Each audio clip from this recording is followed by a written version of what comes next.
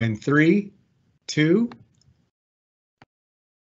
Good afternoon. I now call to order the meeting of the Equity Committee for Thursday, February 17th, 2022.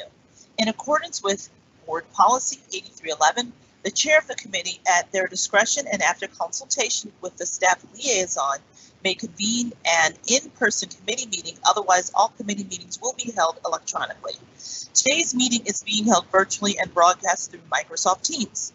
In order to efficiently conduct this meeting, all voting items this afternoon will be done by a roll call vote. Board members will say their names before making and seconding a motion as applicable, as well as when requesting discussion on an agenda item. Ms. Bass, please call the roll call of board members to determine the presence of a quorum of the committee. Ms. Scott. Present. Dr. Hager. Present. Ms. Jose. Present. Mr. Thomas. Present. And Ms. Rowe. Present. Thank you.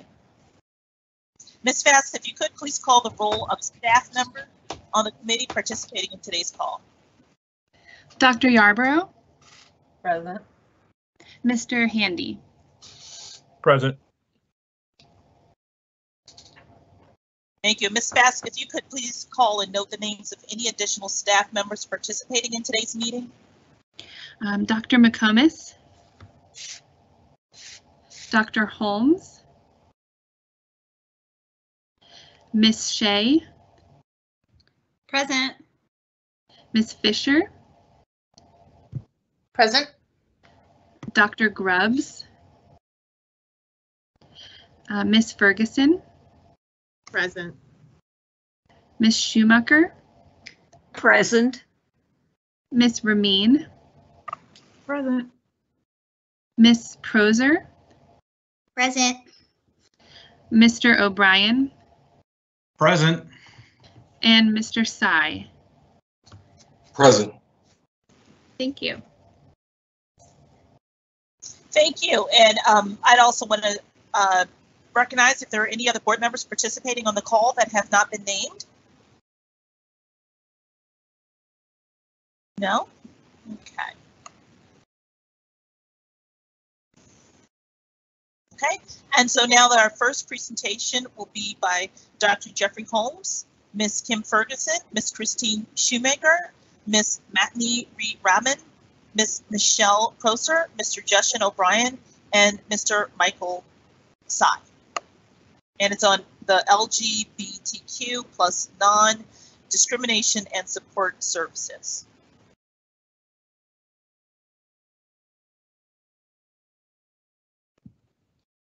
Thank you, Ms. Scott. I'll just do, since we have so many presenters, just want to do a brief intro to get us started. Again, this is an item that was requested by Mr. Thomas and agreed to by the fellow committee members. And as Ms. Scott mentioned, the topic is LGBTQ plus non-discrimination and support services.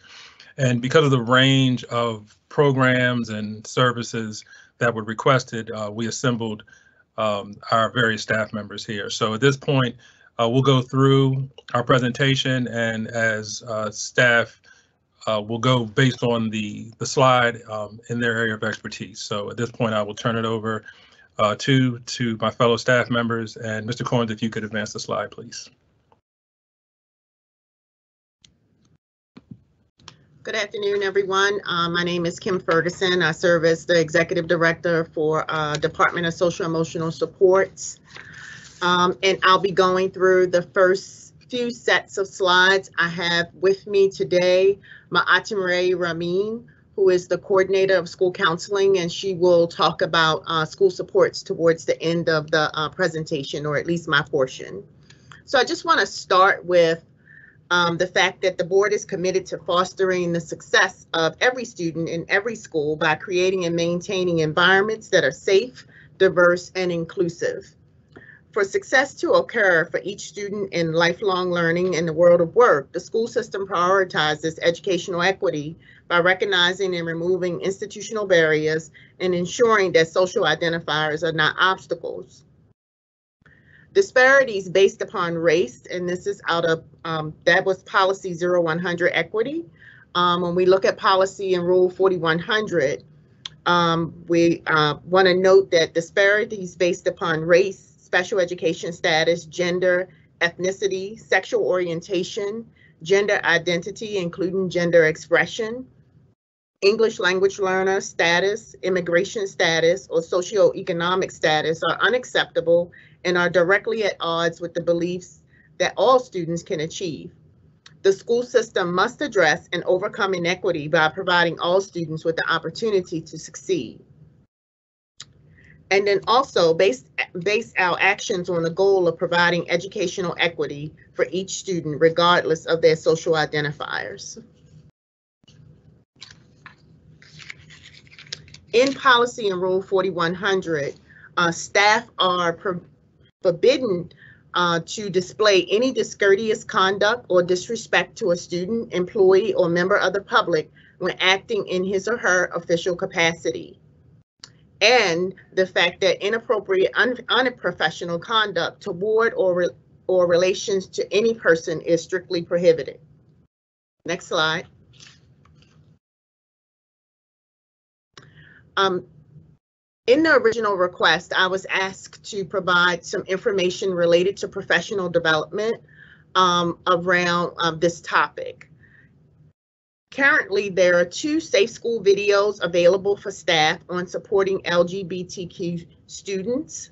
And in 2018, the LGBTQ manual was created to provide administrative best practices for all staff named there, for our school counselors, school social workers, school psychologists, school nurses, and PPWs, as well as our administrators. At that time, each one of those representatives listed there, as well as school-based administrators, received professional learning on the contents of this manual. This current manual is under revision because, as I said, it was created in 2018 and does need some updated language. Students and support staff have participated in the professional learning that addresses the needs of LGBTQ students. Next slide. I also was asked to address the preferred name option for students. In the current LGBTQ manual, a process is described by which students can select a preferred gender or identify a preferred name. That process starts with a student registration form for which a parent permission is needed if the student is under the age of 18. And then that data is entered into the Focus SIS.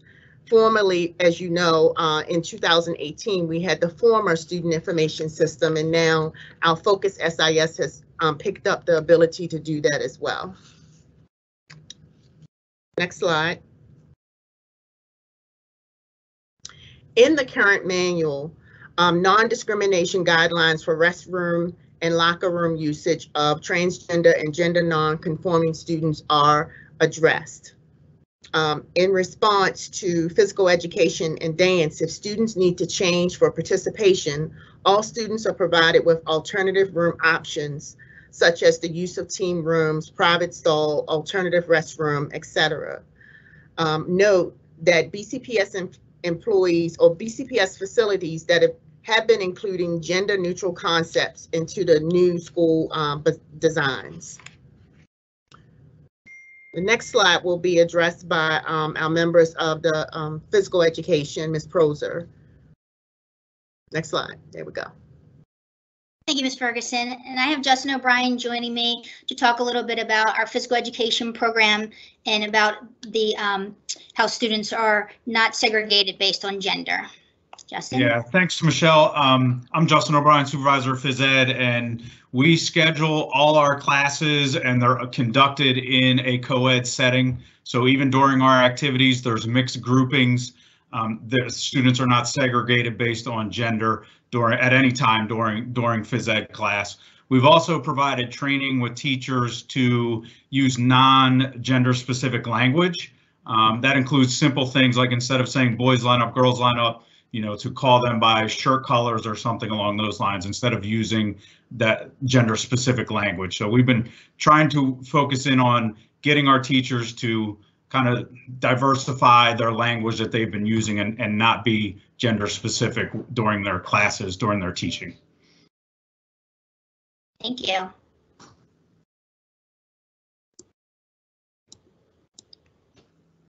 And I believe the next slide's for athletics.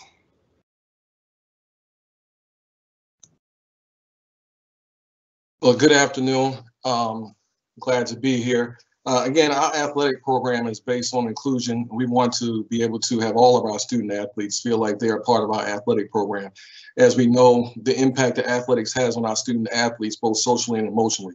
All students deserve the opportunity to participate in school athletics. Our best practices are designated to set a criteria in which student athletes are able to compete on a level playing field in a safe and competitive and friendly environment.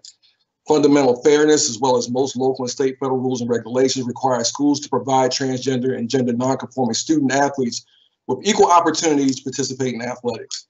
These athletic practices are conceptualized in a framework which participation may occur in a safe and healthy manner that is fair to all its competitors.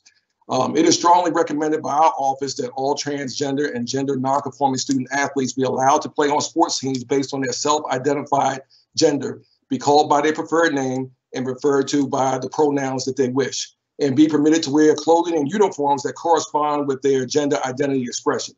Student athletes should not be excluded from participation for the following perceptions.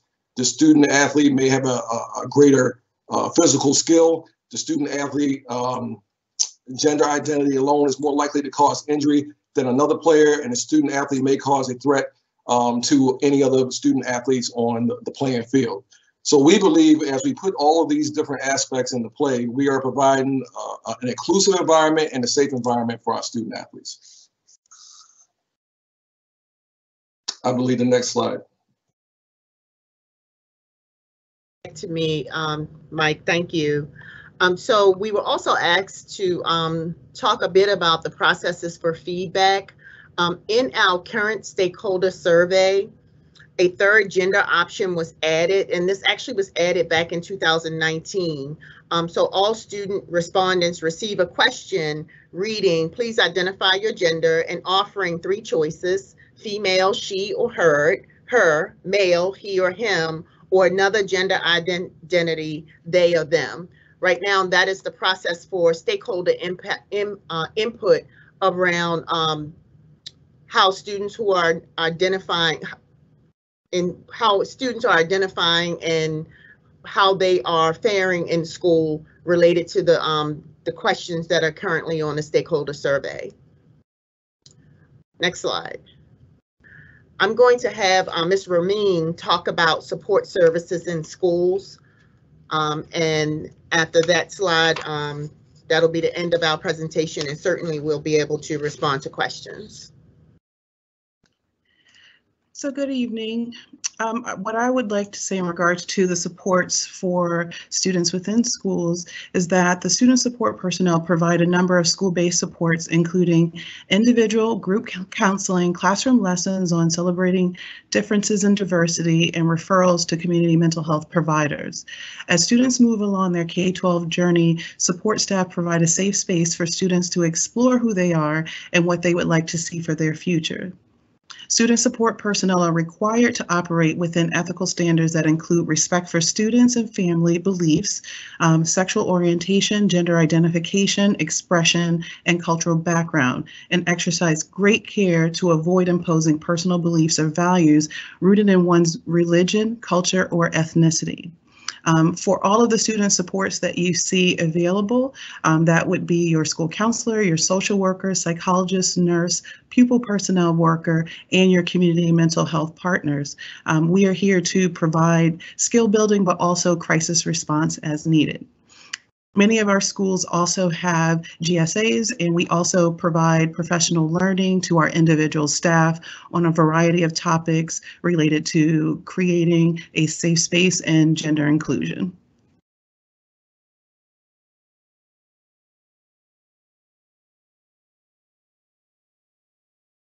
Thank you for that.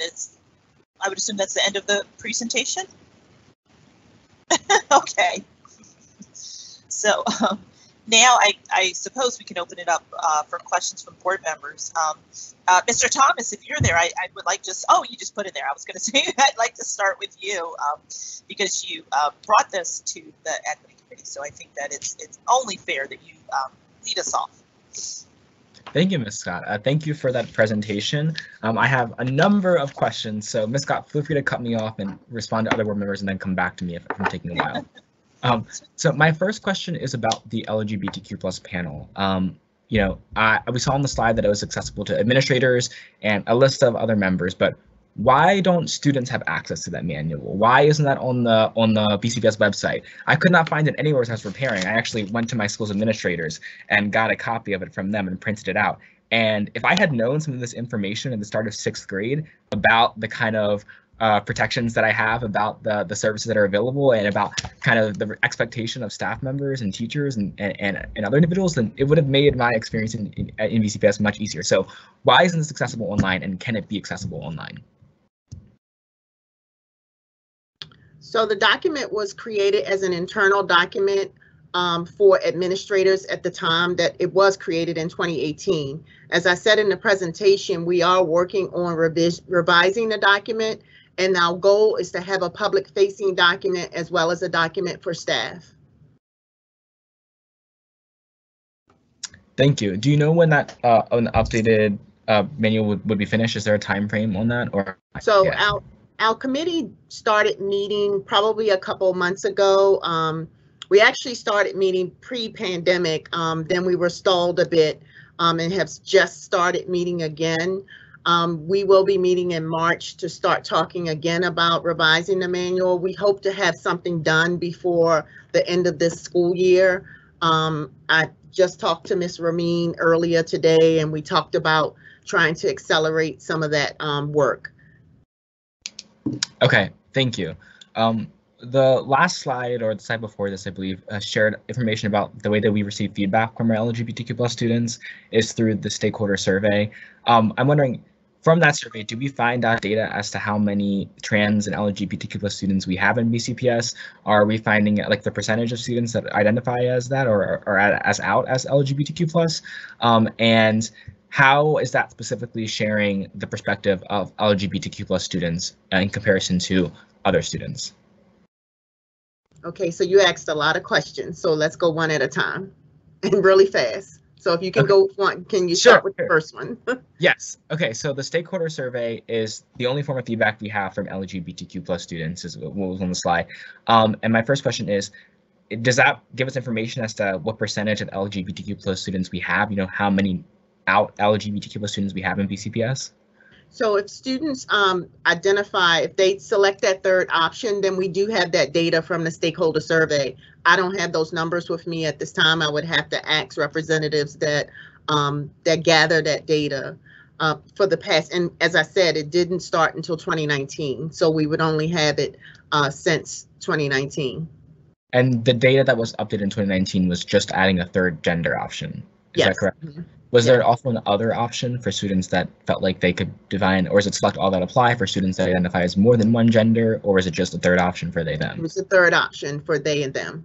Okay, and do we have any data for students who are not, who are cisgender and are maybe are part of the LGBT+ community because they're gay, lesbian, bisexual? Do we have that information, any way to track that information as well? So as far as systemic data, we have data that is collected by our youth risk behavior survey, but that is only at the middle and high school level. As you know, the stakeholder survey goes down to elementary school. So no, outside of those two options, no. Okay, and when planning for things like the LGBTQ+ manual and other LGBTQ+ services, is the primary source of data then that youth risk behavior survey? Or no, so we have some of the youth the youth risk behavior survey data, but we also have members of our committee who are members of PFLAG as well as GLSEN, who are on our committee to provide us with feedback. Okay, are there students on the committee as well, LGBTQ+ students? There are, and Ms. Ramin has a list of students who were recommended, okay. But I haven't met them yet, so I don't know them personally yet. Okay, because it would be great to have some student perspective as well in those. Yeah, that makes sense. Yes, it does. Okay, we mentioned that some of our schools have GSA clubs. Do you know the total number of GSA clubs that we have? Ms. Ramin, do you have that number? I know you were collecting that data. Yeah, we don't have the number at this time, but as we reconvene over the next month or so, we can get that information for you. We were trying to determine how many and just kind of like for each level, elementary, middle, high school, if it wasn't a GSA, what was that other support that they were providing? So we'll be able to get that to you. Okay, well, I actually have a list of, like, I didn't count it out how many we had, but I asked for a report and a weekly update a while back asking just extracurriculars we had. And I think when I was looking through the list, there were a number of high schools and middle schools that had them, but there were also a number that did not have any LGBTQ+ related clubs. And so that's what I was bringing that up because, you know, for me, I found a lot of my support in my GSA in middle school and in high school. And I can't imagine not having that in that support circle. And I've been talking to students from all throughout the county.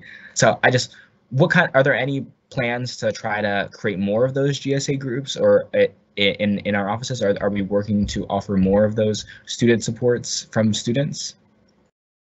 So the GSA opportunity is available to all schools. It's one of our EDAs, our TABCO agreed upon EDAs. So what has to happen, certainly Ms. Ramin can talk to the school counselors that are at the school to that where there are none, to determine if there is a need based upon what the students are sharing with the school counselor. So it's available. We just have to make sure that those supports are actually put in place.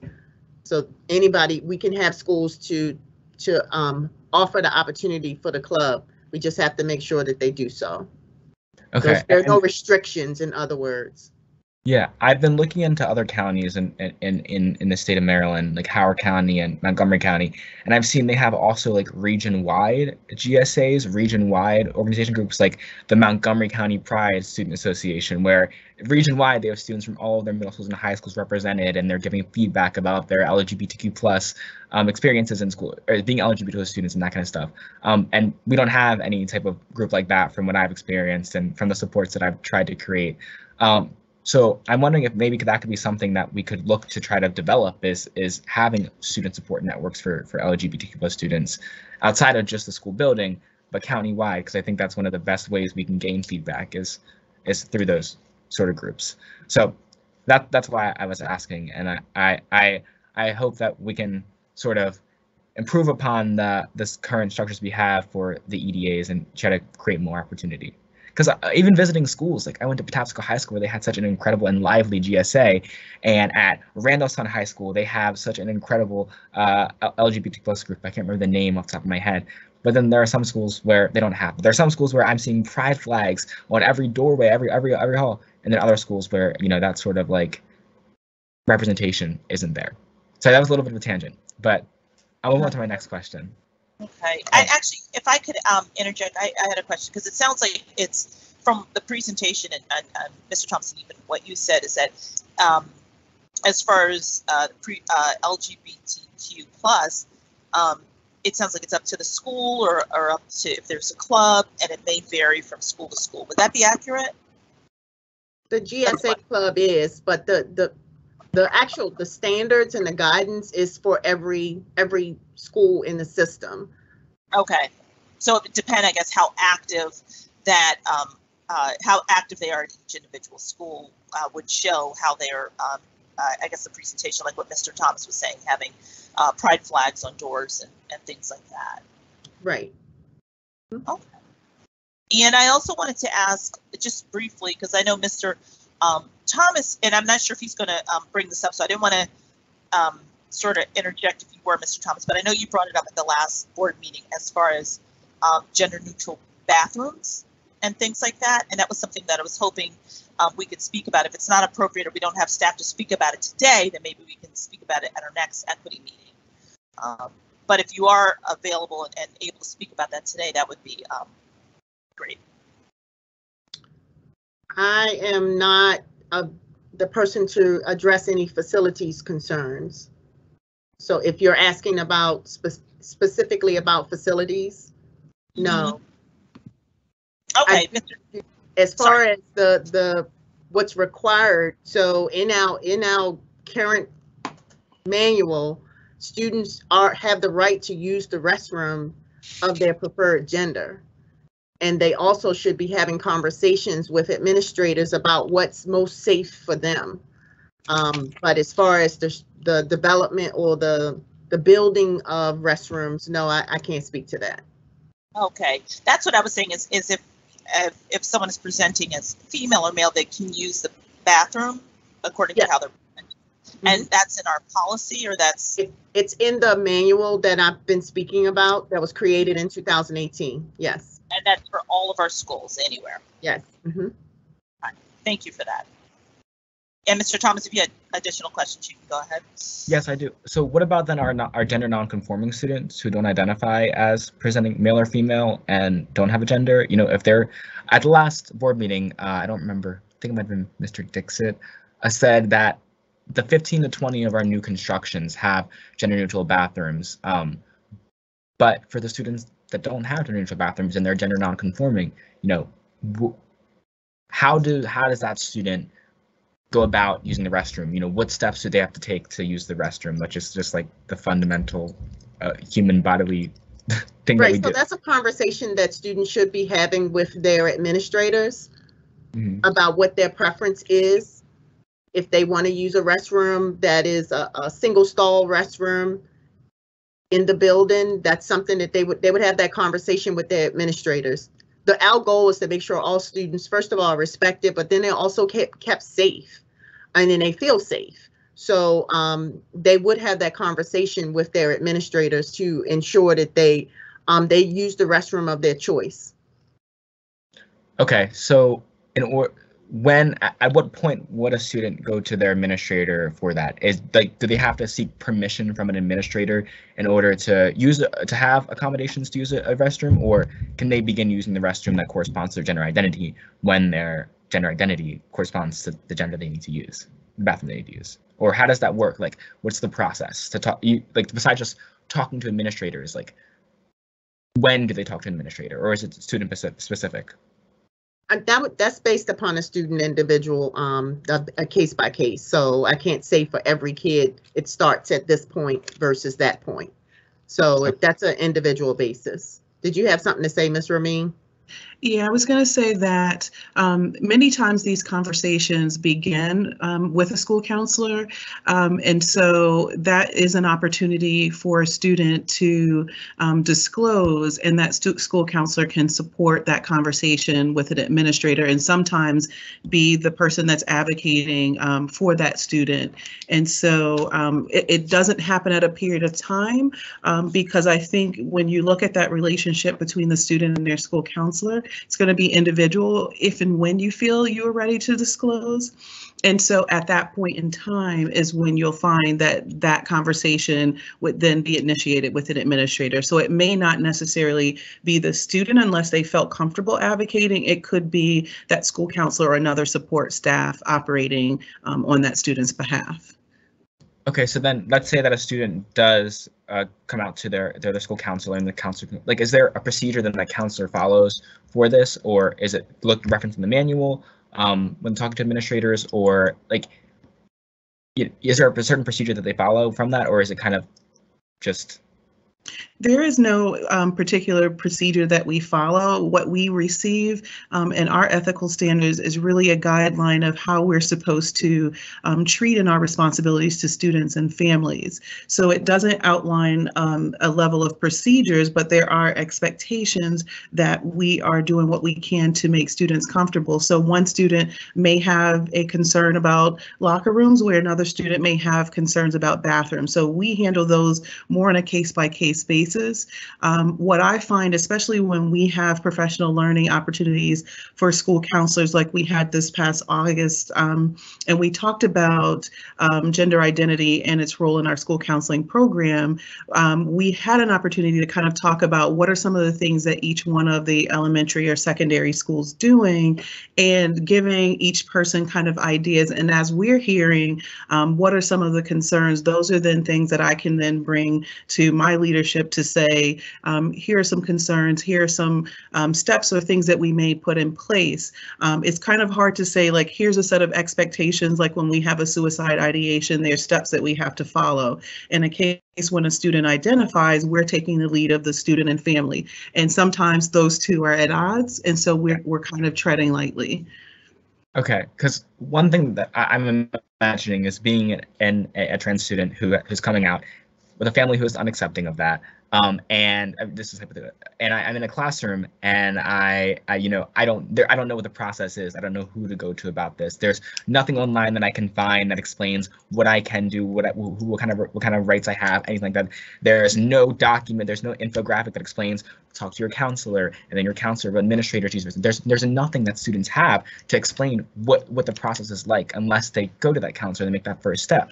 But there are times when students don't have the relationship with their counselor to say that. There are times when their family is so unaccepting that their family isn't advocating for that as well. And so those students are not going to be the ones to, advocate for themselves necessarily always. So I think we definitely need some sort of like documentation steps that a student should take if you're transitioning, if your gender identity, if you're coming up for gender identity, what things that you can do to make sure that you have accommodations, to ensure that you have, the respect of your peers and your teachers and that kind of stuff, because it's such a scary process. And I didn't have to go through that being a transgender, but even coming out as gay in my school community and in my family, it's such a hard process. So I really think we have work to do when it comes to the procedures that students can have and having access to documents, to things they can look at to see exactly what it is that is present for us right now. So thank you for that, Mr. Thomas. Maybe that's something you could email over some suggestions to staff so that we could maybe sort of start creating those kinds of things.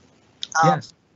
Yeah, definitely. So I want to make sure. Oh, sorry, Stephs, do you have any response back to what Mr. Thomas said? And Ms. Scott, just to kind of follow up, as Ms. Ferguson said, that we do have a work group that was recently reactivated, and as a result, a lot of these topics, especially trying to have that student voice, because I don't want to speak for any student and not give them an opportunity to say what they need from their own perspective, especially because things look very different. And so as a result of that, we do have an opportunity for us to discuss courageous conversations, have curriculum considerations, not just for school counseling and school counseling curriculum, but looking at different books and supports that we recommend to parents, facilities, professional learning, the LGBTQ+ manual, and as well as developing a website presence. And so I think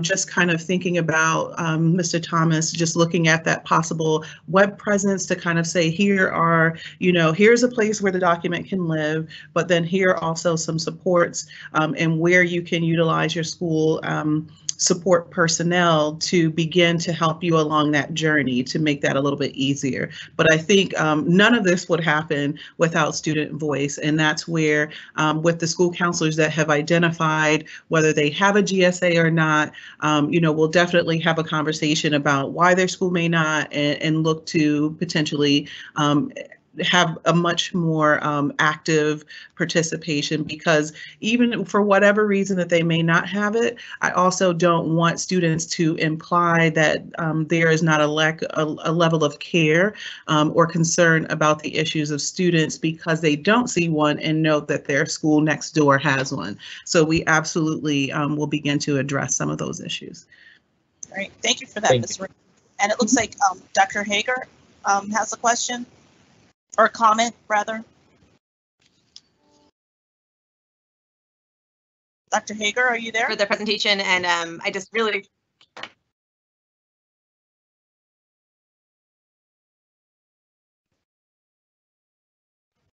Can you guys hear me?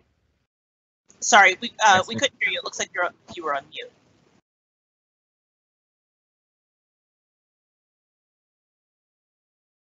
Okay, can you hear me now? Certainly, I can hear you now. Oh, you can. Okay, sorry. I was like, what's happening? Okay, so I wanted to really echo some of the things that Mr. Thomas was saying about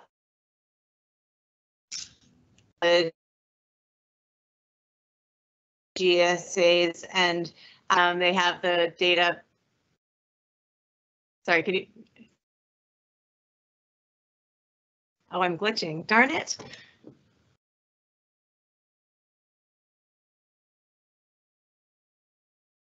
Sorry, Dr. Hager, I wasn't sure if it was just me. Can everyone hear me okay?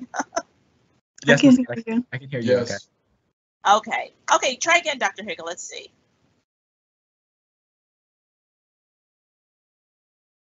Okay, I turned my camera off to see if that helps.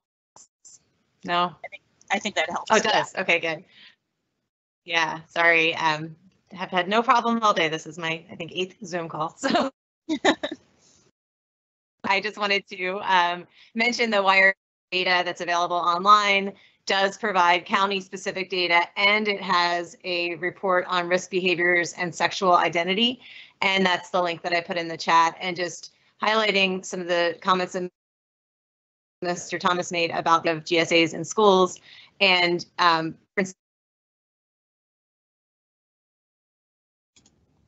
is gay, lesbian, or bisexual, which is used in the report, are at such high risk for risk behaviors. And these are so priority for us to protect these kids and hopefully prevent other risk behaviors.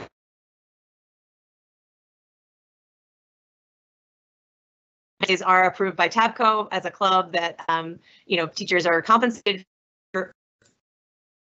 So so I guess it can be put into place to kind of make this a priority. I heard it was said that that we will move forward with this, but is there someone at the central office level who sees this already or should be overseeing this, or kind of what are the specific steps we need to take to all of our schools?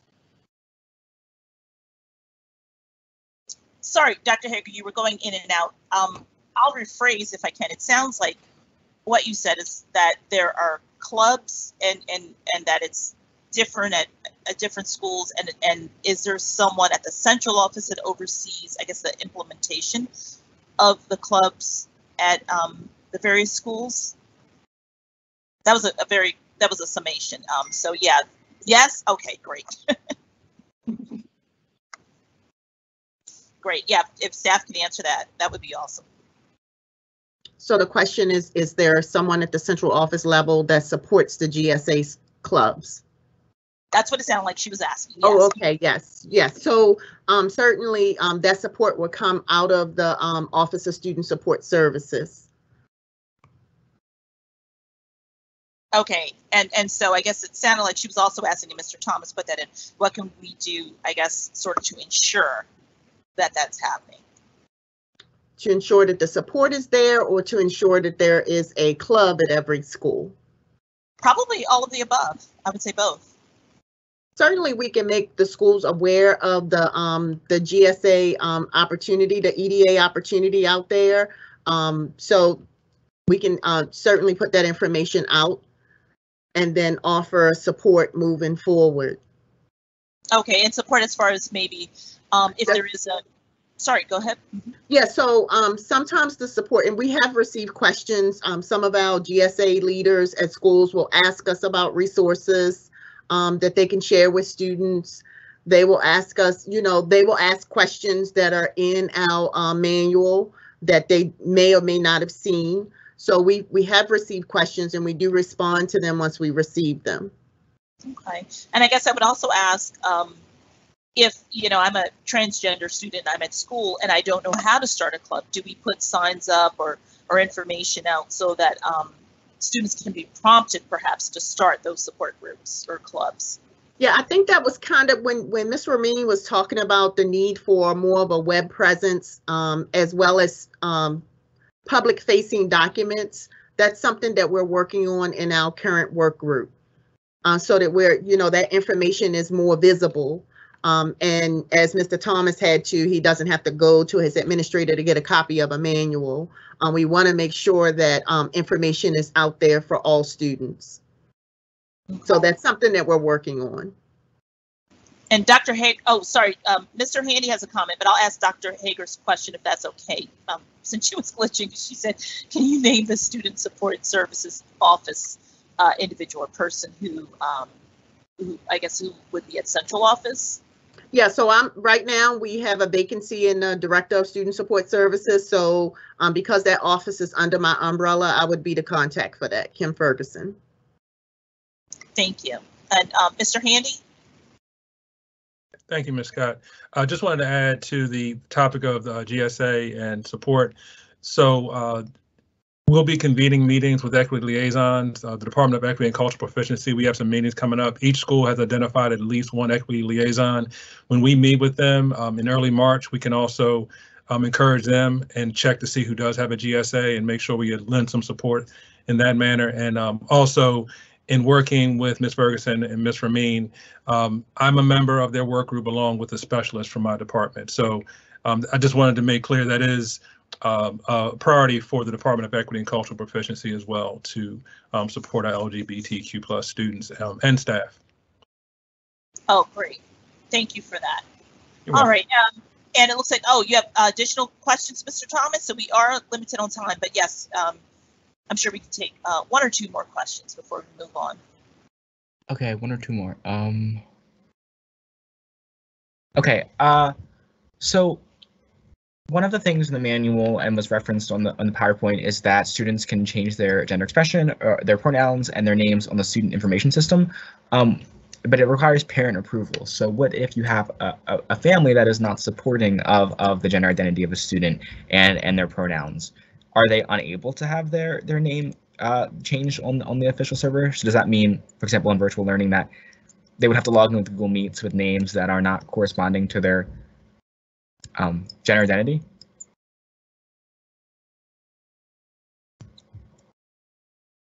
So students are not able to use the preferred option in the SIS if they do not have parent permission. That is something that we went over quite a bit. And we'll certainly bring it to the forefront for this new revision to the manual, because we are a school system and students have to be over the age of 18 to make changes to their identity officially. That is where we landed with that decision. Before the option for the SIS was in place, we certainly, teachers were making sure that students' names were corrected on their classroom rosters, and all of that was in place at the school level. That option is still there. It is not the perfect option for students, but because we are compelled to communicate to families any changes in a student's identity, that it's required if a kid is under 18. If the kid is over 18 or student is over 18, then parent permission is not required. That when this preferred name or the preferred gender is updated in the SIS, that information goes home. And when a student's to the parents and students of, and so that name will be on that letterhead, on that label. We want parents to know what they will be receiving when it comes in the mail.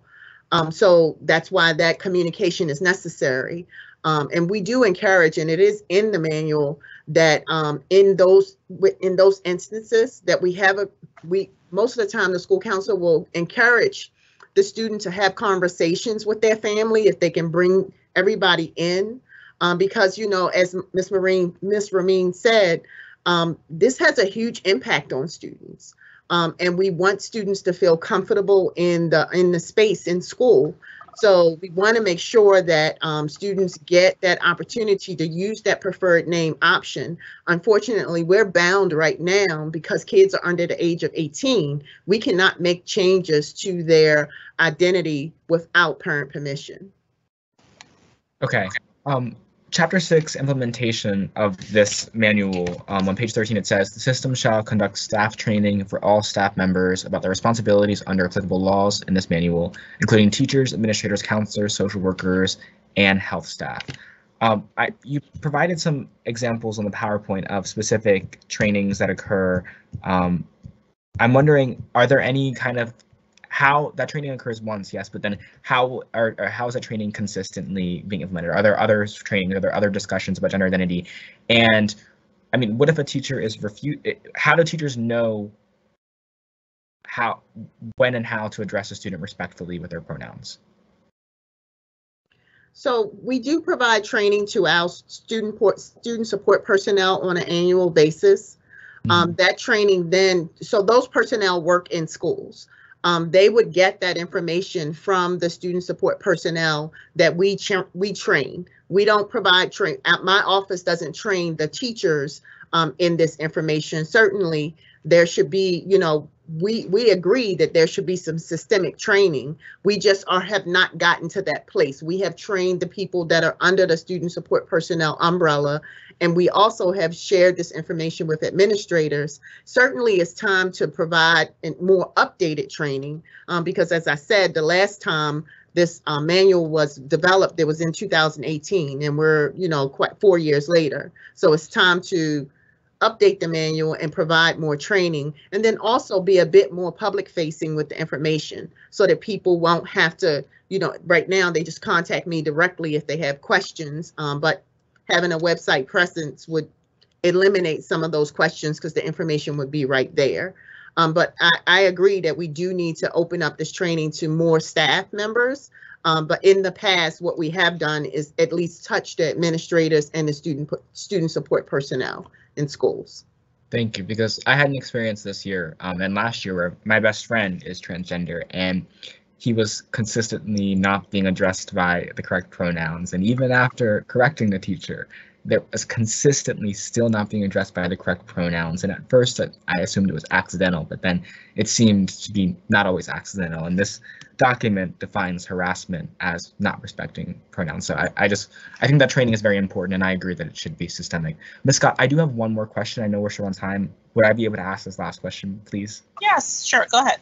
Thank you so much. So in this document, it also explains, it discusses that, you know, students should be, will be allowed, or are strongly recommended to, it is strongly recommended that all transgender and gender nonconforming student athletes be allowed to play on sports teams based on their self-identified gender. What does this mean by strongly recommended? It doesn't say mandated, so it's concerning, because then what if there is a coach or a teacher that, or administration that does not allow that student to do that because it's strongly recommended, not a mandate? Are there systems in place to ensure that they are allowed to? And yeah, I guess that's my question. And it also says something about a appeals review panel in this document for a student to participate in a gender sport that has that they have to participate with their gender identity. You know, how does that group work, the appeals panel group? Well, So I know Mr. Sy is on the call. Mr. Sy, do you want to respond to that question? Yes, so I appreciate the question. So as you stated regarding the manual, there is a procedure in place. So again, we just want to make sure that all entities know what is going on as it relates to the student participating on an interscholastic athletic team. There should be no reason why they shouldn't, but at the same time, we do need parent permission. I think Ms. Ferguson was discussing it earlier regarding the student and permission. We need permission for them to participate on the teams in your general normal stance, and then we want to just make sure that we have the same permission from parents. The last thing we want to have is for a parent not to be brought into the loop as it pertains to their kid and their gender identity and participating on a particular program. So again, as you noted in the procedure, we pulled together an appeals committee that is a group of individuals that are at the local school, including or not to be limited to a physician, a school psychologist, licensed mental health professional, myself, school administrator, athletic director, and the coach, to have a conversation with the kid and the parent to make sure that we're all on the same page as it relates to that. And once we come to the conclusion that we are all on the same page as it relates to it, then we will allow that kid to participate in the sport that they identify as. And in this, once we do this at this meeting, we don't have to go back and do this for every single season. So whether this kid comes out in the fall and this happens and we go through this process, we won't have to go back in the winter if they play a different sport, or in the spring, because we've already gone through the process early in the season, the year. And that would happen at any point in the year, and then that would be locked in for the remainder of that season in case that there's a situation where the next year the kid changes. But for that particular, we just want to make sure that we are all on the same page as it relates to that kid and the participation on that particular team. Thank you for sharing that. And going back to the publicly accessible and web presence, I think that's so important with this, because when I was visiting a school, when I alluded to this during one of my SMOB reports, I had said that there was a student who was super passionate about athletics, a trans student who's passionate about athletics, wanted to be involved in athletics, but didn't feel comfortable in their home school participating in athletics. And so they went to a magnet school for that matter. And even now, I don't believe they're participating in athletics just because maybe they were interested in participating in a gender segregated sport, and not knowing how they would be able to participate in that sport if they're gender nonconforming. So thank you for that. And I'm excited to see what comes from this meeting, and I'm excited to see the public facing document related to the LGBTQ+ manual. So thank you all so much for taking the time to be here and speaking on this matter. Yes, thank you for that, Mr. Thomas, for bringing that, and thank you all so much for speaking to that. And we can go now to our next presentation, which is Career and Technical Education, the 5-year plan, and that's presented by Dr. Mary McComas, Dr. Jeffrey Holmes, Ms. Megan Shea, Ms. Sherry Fisher, and Dr. Michael Grubbs.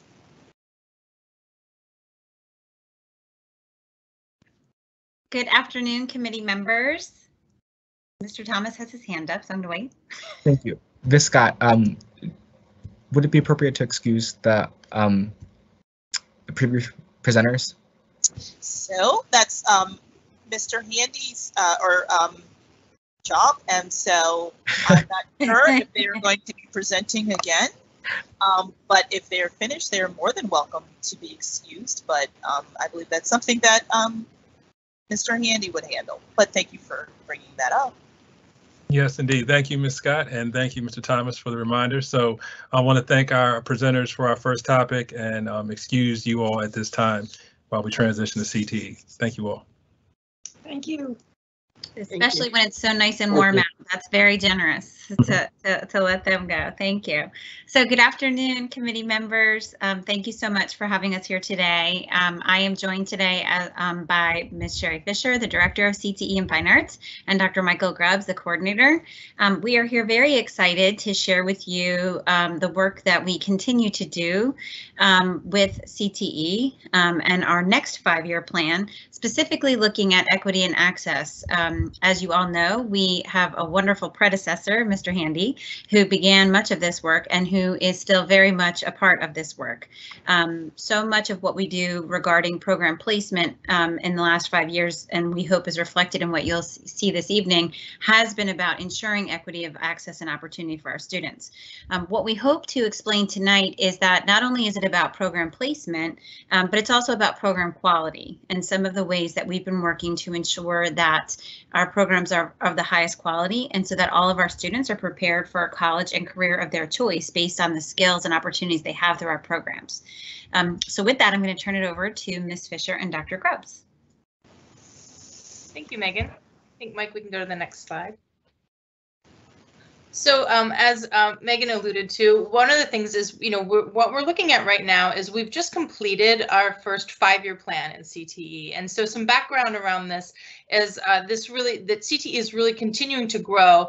And really, this is a result of leadership in BCPS, the work of my predecessor and actually Mike's predecessor at one point, Doug Handy, that really brought a lot of this to BCPS, and then high expectations in the Office of Academics, and then really reducing access inequalities in our CTE programs and increased attention around CTE that's coming both at the state but also federal level and through our business partners.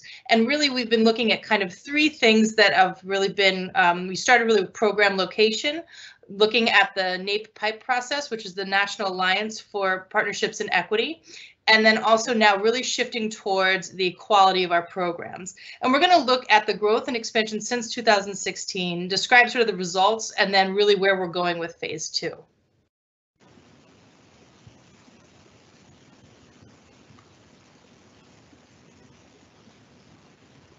You go to the next slide, Mike. I think it's delayed a bit, Sherry. Yeah, I think it's delayed. Yeah. Okay. So where we are today. So BCPS is really in a great place in representation in terms of the state of Maryland. We've increased from 11,000 students in 2014 to more than the 17,382 today. And really what we're seeing is a huge increase in terms of our internships each year. The number of students participating in CTE is over 51.5%, and we have nearly 40 programs of study. And so here we have two students. We have Haley Brennan and Devante that over on the right, and we have two students that are really represent sort of one of the things that we really work with, you know, in terms of CT is helping students find their passion and connecting them to careers that go in many different directions and really those opportunities that launch their futures.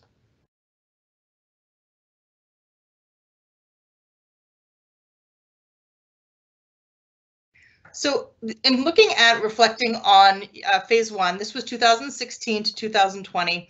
What you see here on the graph is the sort of the representation of our students enrollment by cluster. And one of the things that we're really proud of is how reflective this is in terms of if you were to look at the Department of Labor data and look at the Baltimore metro region, it would be really comparable in terms of sort of you'd see a lot of industry growth in IT, in business management, and you see that reflected in where our students are as well.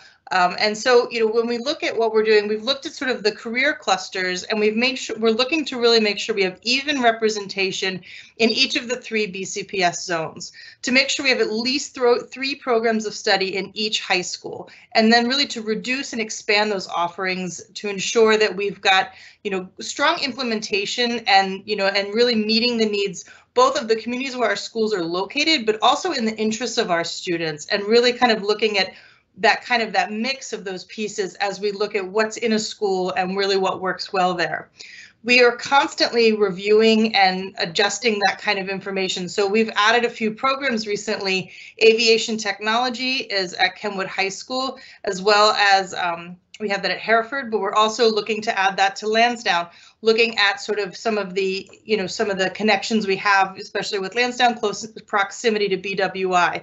Kenwood in its proximity to Martins. So some of those pieces, the addition of artificial intelligence, and so really looking at some of those pieces. Another example is sometimes this means shifting programs. So we used to have a program called drafting. It's a very specific skill set. Instead of identifying one skill set, expanding that into construction design management, which is can be includes drafting, but goes even further than that and can go into architecture or into some more specific kinds of pieces of building. And so there you can really broaden students that might have interest in that program and really, you know, how it can kind of be shaped at an individual school. Another example is ProStart. This upgraded a locally developed food and nutrition sciences program in BCPS and now provides an industry recognized credential in all of our schools that are offering ProStart. I've had the pleasure to visit a lot of ProStart programs this year, and it's really incredible to see the students getting this skill set and really leaving with, you know, really a great credential that they may use directly to go into an industry or to support other aspects of their lives as they go forward.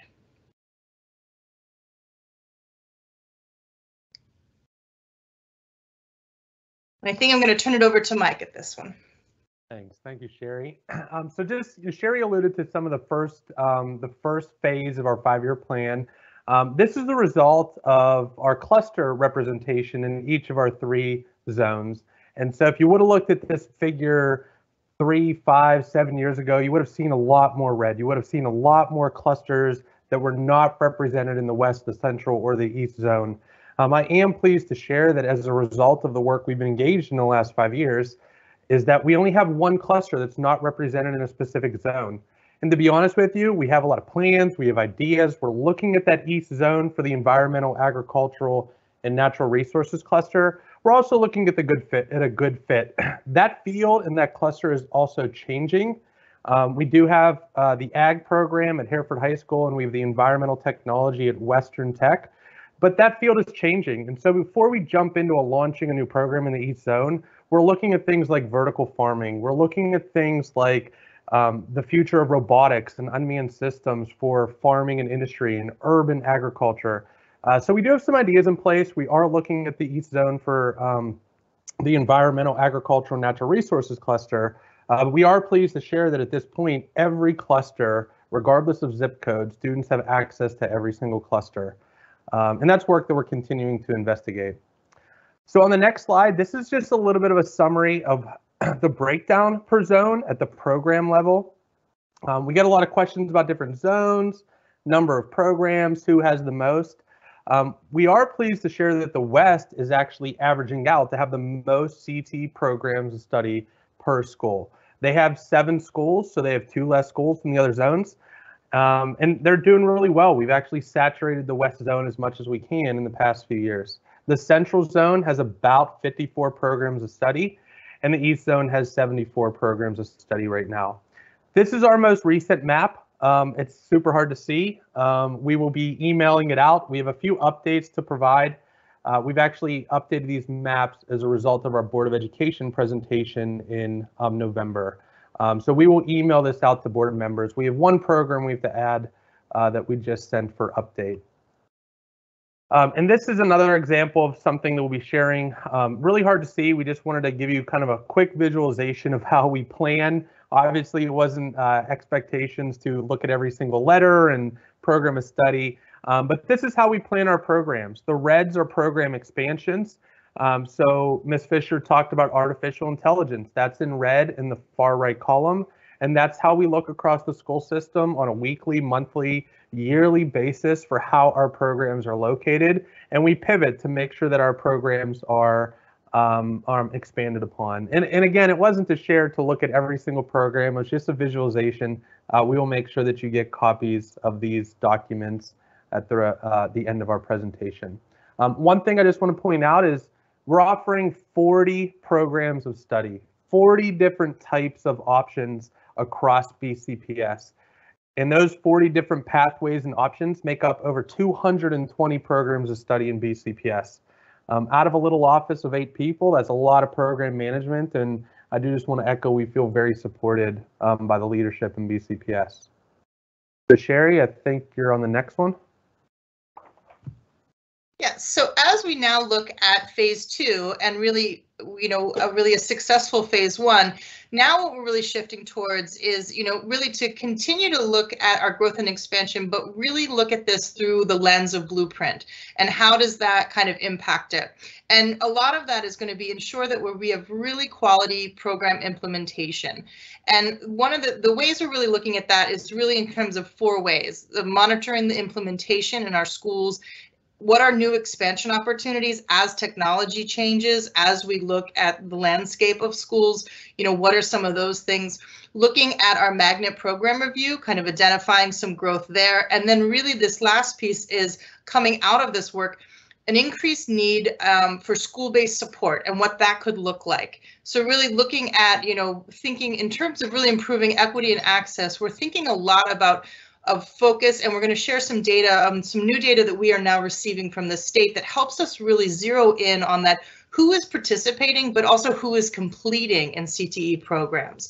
And really and I mentioned sort of looking at that variability that we have between sort of our magnet and comprehensive programs. So I think we can go to the next slide with those pieces. Yep, so here's a few examples of how phase 2, we're looking at quality of implementation, as Ms. Shea talked about. We're looking at, are the approved programs that are being offered at the school, are they being implemented with fidelity? What does the scheduling and sequencing look like? How are we recruiting students in? How are we counseling them? What conversations are we having? From an equity and access standpoint, are we just placing students in certain programs, or are we having deep conversations on their career plans? What does enrollment and instructional practice look like? And then more importantly, with Blueprint for Maryland, is that credential piece. Are students leaving high school with an industry recognized credential and that value added component that they can take on whatever pathway they pursue, whether it's college, higher education, or the trades? One of the challenges that we face within CT is the example on the right of program implementation. This is an example of a high school where the programs that are listed are all the programs that are approved by MSDE to be offered at the school. The challenges that we sometimes face is whether they schedule, whether they fully implement the program of study. And so the ones in green are being fully implemented. The ones in red, unfortunately, at this school, through scheduling or teacher or staffing challenges, are not being implemented, although they're approved and we've planned for this program to be at the school. So through constant conversations and follow-up, we check in, we have conversations with the principals, we work with the school-based leaders, but it is a challenge to make sure that the program is being fully implemented. The one is yellow is just an example of a recently added program. They're in year 2, but they're going to be offering the final course next school year. So that's one of the challenges that we face, is just that constant monitoring to make sure that the program is being implemented with fidelity. So expansion opportunities, I think, yes, I'm covering this one as well. So these are expansion plans that are currently in progress.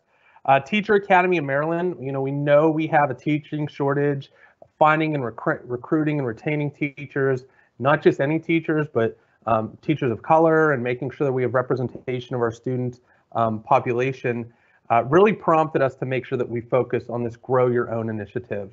So we are expanding TAM across the school system. We're doing it in phases to make sure that as we bring 4 to 5 new schools on, they're implementing it, we're working out kinks, and then we bring on a next batch of Teacher Academy of Maryland programs. Aviation technology, as Ms. Fisher said, we're expanding to the West Zone due to proximity to BWI, and making sure that we have an aviation technology program in the West Zone. Homeland Security and Emergency Preparedness is another program we're looking to add to Lansdowne High School to give those students an additional opportunity.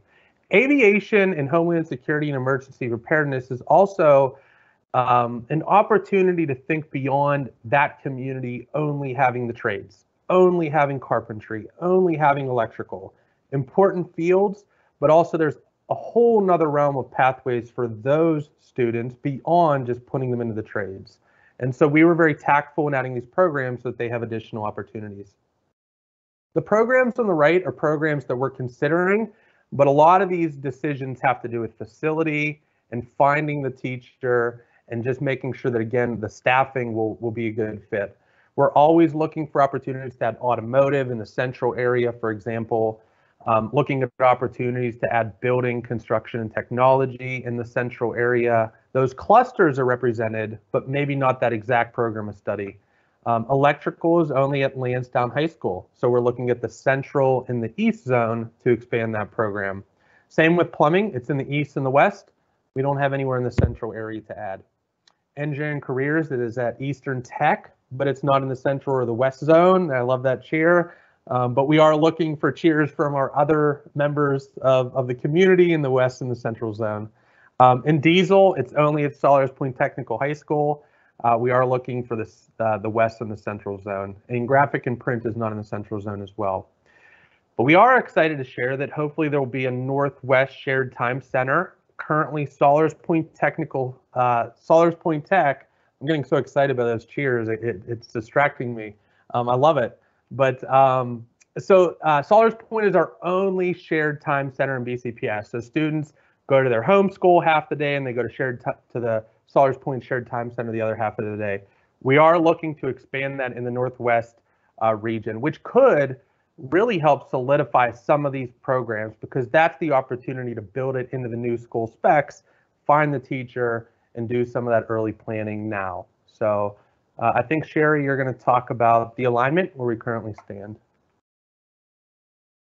Hope you're on mute, Sherry. One of the things we've been working to do is to really look at sort of the alignment in our magnet programs, so that when we have magnet programs, they are different from programs that we have in our comprehensive schools, and making sure that we have really incredible, excellent programs in both spaces. And so what you see here is 28 programs that are really largely resolved, and this would look very different 5 years ago, 3 years ago, 20 years ago. So it really is a big difference in terms of these. So these are 28 things that have been resolved during phase 1 in terms of, where programs are located and how they are designed in terms of a curricular representation.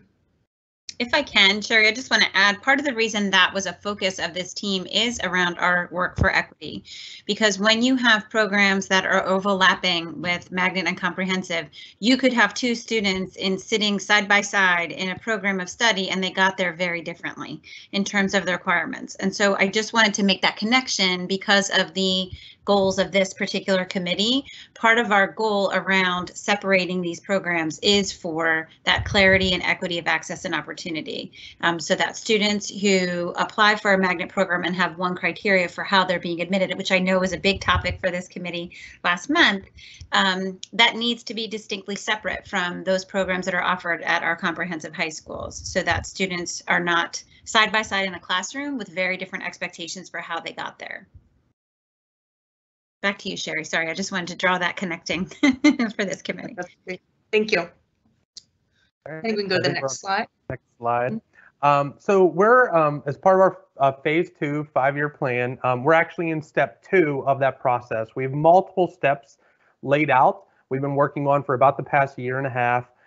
Step 2 is what we call our easier fixes. It's not a big disruption in the current practices or the programming at the school level. It might only involve 1 or 2 schools, not a lot of disruption. One example is graphic print communications. Right now it's at Kenwood and it's at Western Tech, 2 phenomenal programs. There's a whole press release yesterday about both programs for CTE month. But the difference is same curriculum, same experience. One's magnet, one's not. One keeps kids out, one lets them all in. One has more funding, one has less funding. And so what we're engaging in is that we're going to either pull one out of magnet or move one to magnet, or move the location of one from the community, one community to another community. When those things happen, we do engage with the principal and we look at replacement programs. But I just want to highlight one example that we're starting to focus on. We're just starting those conversations. This is kind of the beginning of that process. And there's some other examples. Interactive media production. It's at Eastern and Carver, so it's a magnet program. But then in other schools, it's in comprehensive high schools, and it's the exact same curriculum, same experience, and that's an inequity in the school system.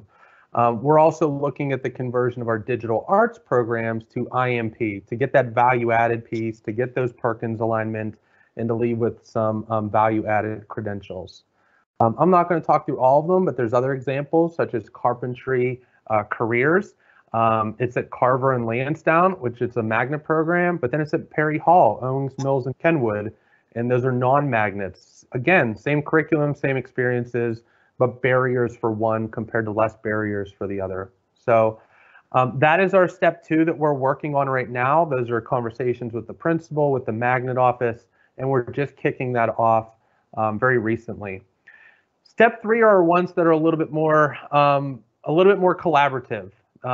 Sollers Point has Project Lead the Way Biomedical. It is a very successful program. It's at a shared time center, but everywhere else at our other 7 schools, it is non-magnet. So that's a deeper discussion. It's a successful program. It's at a shared time, so it's technically not at a high school. It's at our half-day program, and that's one that's going to take a little bit more deeper discussions. Project Lead the Way Engineering is another one. Woodlawn, Parkville, Chesapeake High School. So 3 out of the 8 Project Lead the Way Engineering programs, almost half, are magnet. The other ones are not magnet. So it's a little bit more of a disruption. And we also have been very successful with our Woodlawn program. We've been able to pull a few students across boundaries. The students are completing the program of study. So it's just going to take a little bit more effort to research and unpack. Mechanical construction and plumbing engineers is another one that we need to explore as well. And then step 4 is our whole school magnets. So that's going to take a little bit more of a deeper dive to disrupt some of those things. Chesapeake and Lansdowne High School, all of their programs could be technically magnet. And that's going to take a little bit different of disruption. And then Teacher Academy of Maryland. As I mentioned, we're expanding it everywhere, but at the same time, it's at Eastern Tech and it's at Parkville High School, and we don't necessarily want to pull it out of that community either, because it has been very successful, particularly at Eastern Tech. It's been a storied program there, highlighted at MSDE. So not a discussion that I want to start anytime soon myself, to be honest with you. So, but it is something that we have to disrupt, we have to look at. So I think the next one is on me as well. We're going to get a little bit deeper into our equity and CTE, some of our more specific initiatives. So in terms of equality and equity, JA Inspire is one that we have been very collaborative on with school counseling, the Office of Social Studies, the Transportation Office.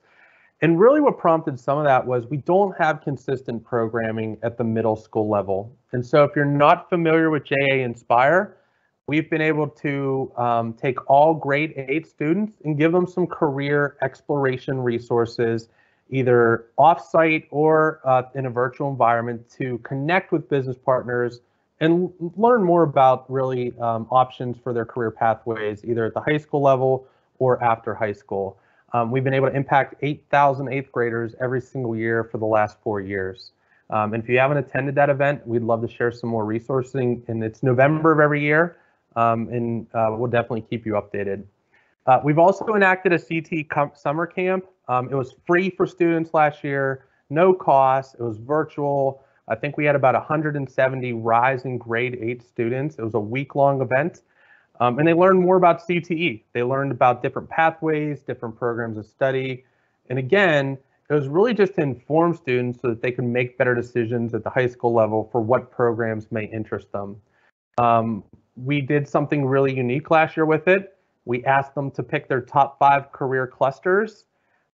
We gave them 4 of those, and we gave them 1 that they did not pick to expose them to something different. And that was really feedback from Doug Handy, to make sure that we really just really gave students an alternative to what they thought were their passions, and maybe one that they did not know anything about. And that was highly successful. Students actually said they're really glad that we exposed them to something that they didn't think would interest them. We're also in our 4th year of our NAEP Pipe Equity Cohort, and I'm going to unpack that a little bit further. But what we've begun doing is that this figure we've exposed to our teachers numerous times, and we tend to get general answers back, right? Very shallow, not in depth. You know, what's the difference between equity and equality? What we've been doing very differently, we've been asking them to call out the game from a CT perspective. You know, what's the game that we're playing, right? Is it access to a program? Is it completing the program? Is it, you know, and we've been engaging our cohort much differently. And then we've been asking them, what are the boxes in your day-to-day? Call out the boxes in the picture. And so instead of just asking them to define equity and define equality and moving on, we've been asking them to really call out what those boxes are. What's the different game? You know, we're not talking baseball. So when we're talking CT, what are those examples? And I'm going to unpack that work a little bit on the next few slides. And then our Perkins 5 plan, that really calls out making sure that we're disrupting student data by gender, race, and special populations. And so Sherry is going to talk a little about that on some upcoming slides for how we look down to the student, program, and cluster level to disrupt some of that work. Sherry, I think you're going to talk about Perkins a little bit. It came up. I clicked it, but it's probably still loading. Okay.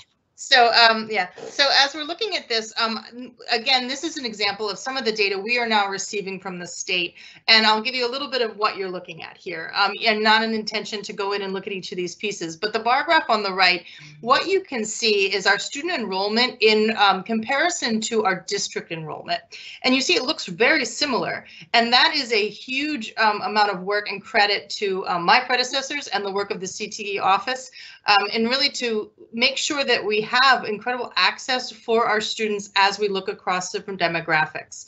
And so I think it really speaks to looking at that first 5-year plan and its successes. Now, the kind of data we're receiving now is really very specific. And what you're seeing here is sort of this orange and blue. This sort of represents sort of overrepresentation or underrepresentation by specific programs at this point, and in terms of not only race and gender, but also other special populations. So we can really look and target our work very in a very detailed way to then even get, you know, to really look at where how we use this to decide on funding. Perkins, in terms of how we identify the types of supports that are needed and that we use for that grant funding process. So this is a big part of our sort of needs assessment process that goes into preparing that grant for review and ultimately for implementation. So this is work that everyone in the CTE office is diving into right now. Mike and I had training on it last week. And so really this is the kind of work that our supervisors are doing with resource teachers. And it is really intensive and important work, because if we want to see things change, we have to get to this level where the students are and actually start to make significant changes so that our students are better represented in our programs. And I'll be honest, as we looked at this across the state, we had we're in a really good place in Baltimore County, but there is still, when we get down to that program level, work to do. And a lot of that is going to be, really working more closely with our school communities around understanding the needs and barriers and what are those boxes for an individual school and how can we adjust some of the things that are going into them? What barriers can we remove? Thank you, Sherry. So I should have known better than say the acronym. So I appreciate Ms. Shea dropping in the chat. So when I said NAEP, that's the National Alliance for Partnerships and Equity. And then PIPE is our program improvement process for equity. And so we've been doing this for 4 years, and it really ties into the data that Sherry was just discussing, because we take that data, we work with teachers, and then we build capacity. We don't give them the answers. We really talk about how do you disrupt the work at your school. Look at your data, look at gender, look at race, look at special populations. And so these are the examples that we take through every single year. We work with about 10 to 20 teachers, school counselors, department chairs each year. And we have them really, again, look at their data, start with the data. This is an example from Sollers Point Technical High School. This was from about 2 years ago. They focused on special populations. So this is their baseline data. 5% or 19 special education students in career and technical education programs of study. That is a very low percentage participating in CTE at Sollers Point at the time. Their SMART goal was to increase special education enrollment in CTE from the current 5% to 10% by the next school year. And so that's where the teachers start. We meet 4 times throughout the year, and then they move into fishbone diagramming. They think about the root cause. Why is that happening? Is it education? Is it family? Is it careers? Is it internal? Is it self-efficacy? But it's up to them to just speak their truth. They just throw out why that problem is happening. Because what we showcase to them is we don't want them solving with a strategy that's not really going to solve the problem. An example is, you may think that this child does not want to do it because their friends do not want to do it. Well, if you invite their friends in the class and that wasn't the answer, you provided a solution that was really never the problem to begin with. Or hang up more posters. Well, maybe the students saw the posters, but they just don't have the career awareness piece. So the next thing that we take our teachers through is the discovery phase. They take that fishbone diagram, they take their reasons that they think that inequity is happening, and they form a hypothesis. These are 2 real examples that we've done in the past. In this hypothesis, our teachers believe that Black female students were not participating in Project Lead the Way Engineering because their friends did not express interest. Then they test that hypothesis. So this teacher created a 10-question survey, they deployed it to 50 students, and the results came back. 95% of Black female students for this school confirmed that they did not pursue PLTW engineering because their friends didn't take the class. And the other example, we believe that white males were not participating in cosmetology because their parents have influenced their decision. They created a focus group with 10 students. They asked them questions. They interviewed them, and 10% of white males responded their parents influenced their decision. So that was a very different strategy than if they thought that it was something else, marketing or flyers or posters. And then these are just some examples of success. So we had a P-Tech program at Dundalk High School, and they are focused on increasing female students, particularly students of color, enrolling in the P-Tech program. So just some quick data. These are real students. This really happened. This is real improvement. We took female student enrollment from 31% to 40%. And this was in a semester. This wasn't a year. This wasn't 2 years. This is a really quick turnaround. Female students of color enrollment went from 10.5% to 20.8%. Female student applicants went from 40% to 43%. Another example is our Milford Mill Academy Construction Design Management Program. We went from 2 students to 9. And again, this is in just 1 semester. And so we're really pleased with this work, but it's ongoing. We do it in small cohorts, and scaling up has been a challenge for us, which is, I think, going to tie into our next slide that Sherry is going to talk a little bit about. So one of the challenges that as we're kind of getting into this next phase is really looking at this implementation of quality CTE programs at the school level. So we wanted to show kind of a snapshot of what people are kind of working on. So on the right, we have an example of a CTE supervisor. This is one individual and who has one resource teacher who works part of the time with these programs, who oversees all these different career programs, everything from automotive to electrical to cosmetology to baking and pastry. So that is a wide range of skill set and pieces to manage different equipment and really guidance to provide to teachers, many of whom are coming from the industry, not from a teacher's program. So also many are navigating, getting certification and pieces like that. So there's a lot that goes into supporting these programs, from facilities to instruction and everything in between, including also the way they support the student organizations, as well as all of our programs also have advisory councils. So there's a lot of pieces there for one person to manage efficiently. So that's sort of from the centralized, support that happens.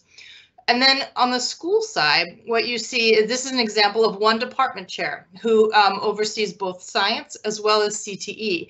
And then example of all of the different CTE programs that you see from a department chair. And so you can see that, this is someone who probably has maybe a science background, and they're overseeing everything from business education to interactive media production to JROTC, as well as all of the science courses and teachers that they may be talking about. So what you see there is we've got a lot of people covering a wide range of things. And what we don't have is sort of a localized support at that school system to really serve as a connection between what we're seeing. And so I think then, so as we're looking here, we're looking really at how can we build in that school-based leadership, and that's really this idea of site-based coordination and program expansion and industry credentials, and really starting to support the work around youth apprenticeships. We think that as we start to increase this idea of school-based leadership, we'll be able to better identify youth apprenticeships that work to support our communities and all of those kinds of pieces.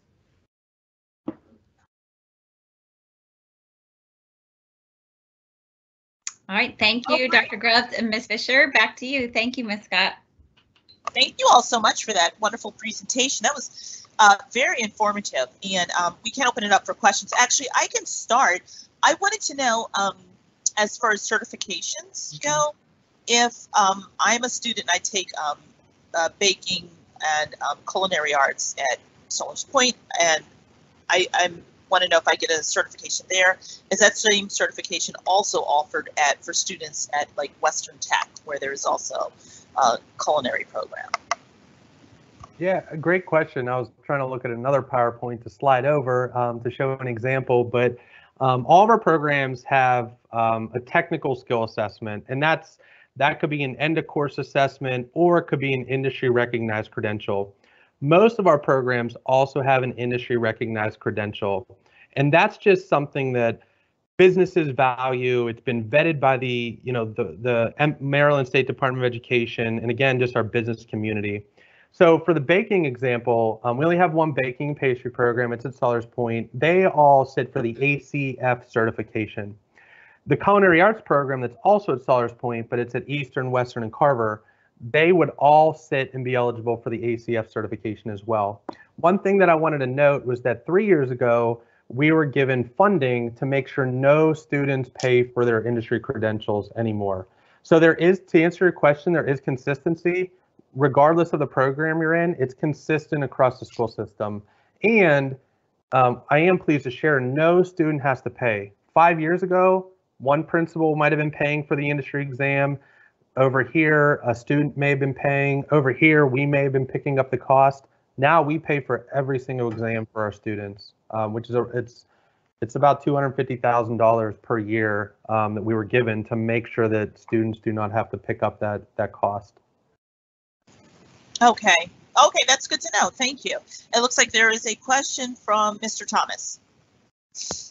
Thank you so much. Thank you for that presentation. It was incredible, and I love the Eastern Tech shout outs, although I love all of our high schools as well.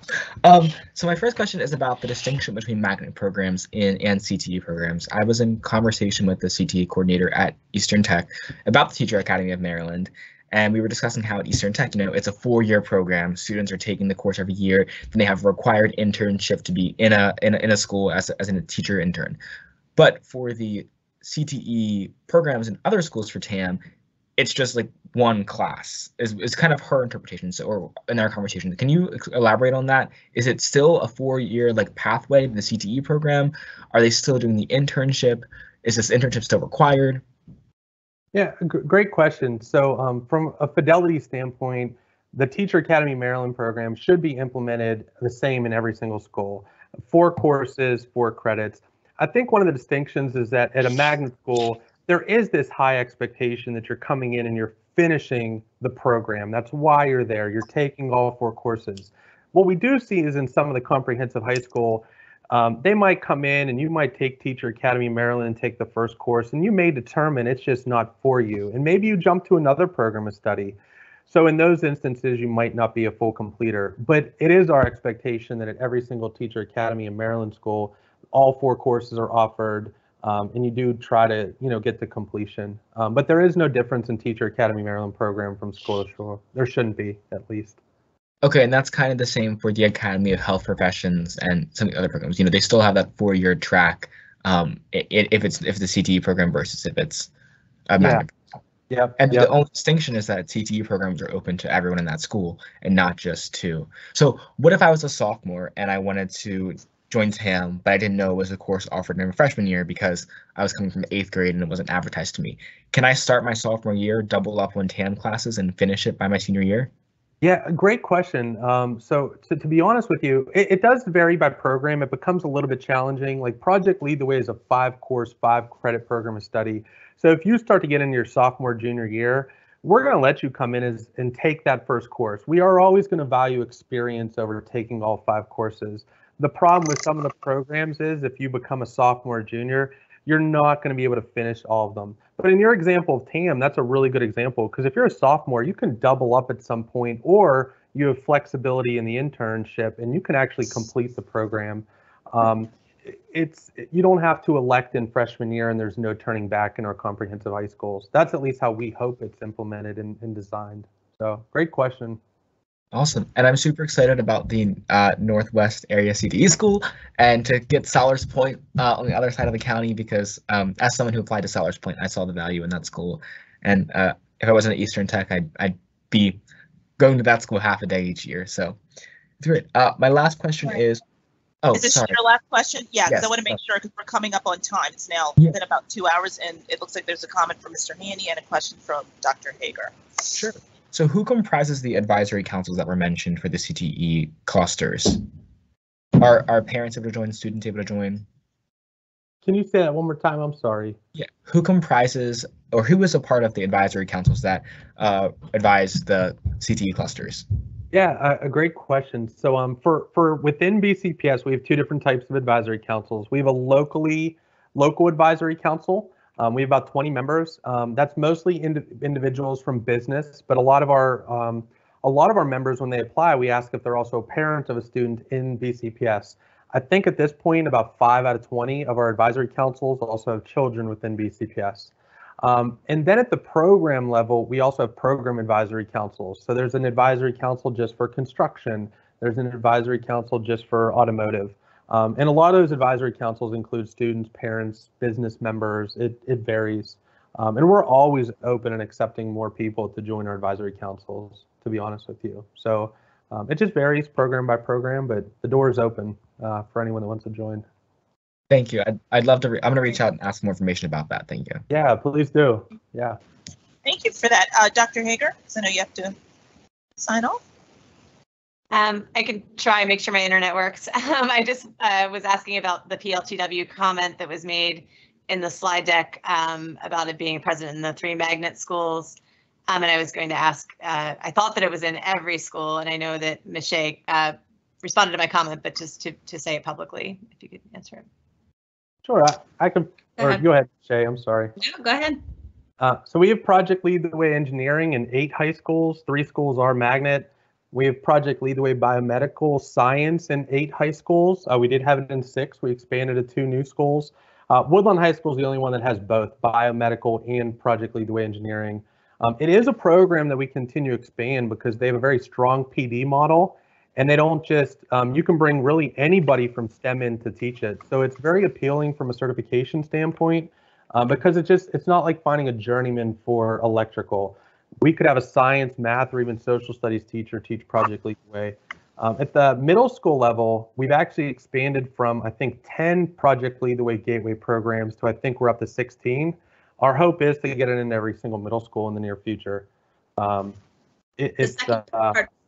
sorry, the second part of her question was what's the difference between the magnet programs and comprehensive? And I shared that's one of the things we're trying to fix because they're not different.